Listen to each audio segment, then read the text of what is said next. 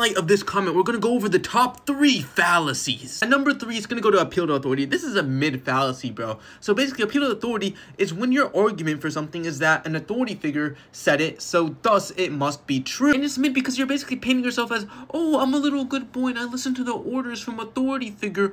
Oh yeah, like, dude, you're getting played. And number 2 is going to go to ad hominem. Listen, 99% of people don't even know what an ad hominem is. Ad hominem does not equal insulting somebody. I can insult somebody and it's not an ad hominem. And an ad hominem is very specific, okay? It's when your argument for something is attacking that person's character. So let's say, for example, I say that more stable exercises are better for muscle growth.